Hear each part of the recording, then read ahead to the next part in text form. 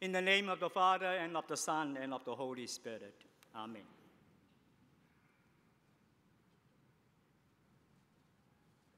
Listening is so important that many top employers provide listening skills training for their employees. It is not surprising when you consider the good listening skills can lead to better customers' satisfaction, greater productivity with fewer mistakes, and increase of the sharing of information that in turn can lead to more creative and innovative work. Listening is very important, not only in commercial world, but spiritual world as well. A person with a listening or a sympathetic ear is the one who is willing to listen. He or she will be your go-to person.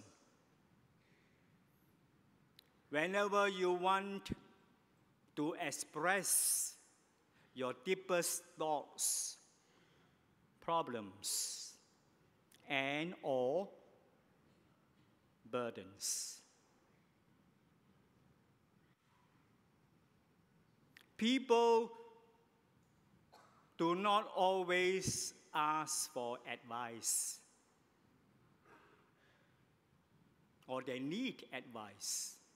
Sometimes all they need really is a hand to hold, an ear to listen, and a heart to understand them.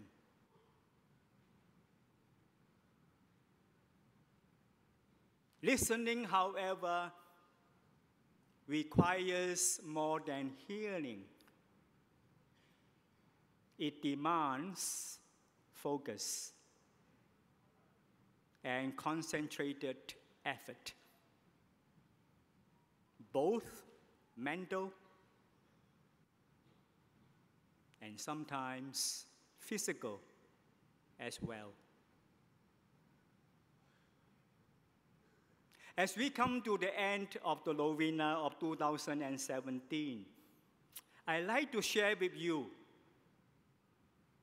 a wonderful and yet beautiful observation. I'd like to ask the projectionist to put this image before us.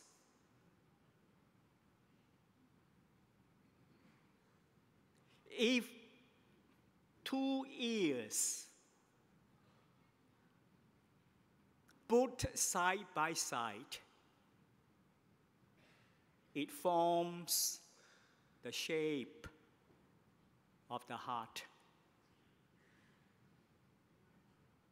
The picture beautifully illustrates for us. Interestingly, the word ear, E-A-R, sits right at the middle of the word heart. If you put H at the beginning, and you put T at the end, and put the ear in the middle, what do you have? Isn't that heart?